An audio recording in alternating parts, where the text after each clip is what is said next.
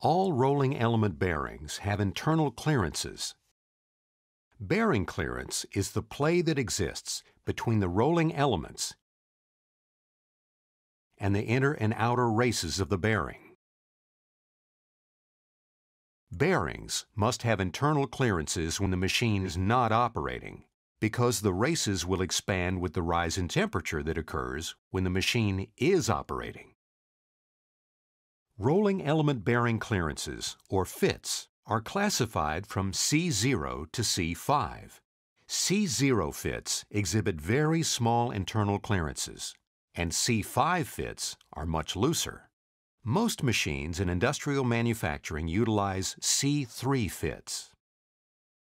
Factors that determine bearing clearances include the fit, the type of bearing, and the diameter of the shaft. With a C3 fit and a 1-inch diameter shaft, the clearance is between a 1/2 thou and 1 thou. With a C3 fit and a 4-inch diameter shaft, the clearance is much larger, between a thou and 2.5 thou. Because of bearing clearances, the shaft can be displaced both radially and axially. Radial clearance is the play that exists perpendicular to the shaft. Some bearings also have axial clearance, which is play that exists parallel to the shaft.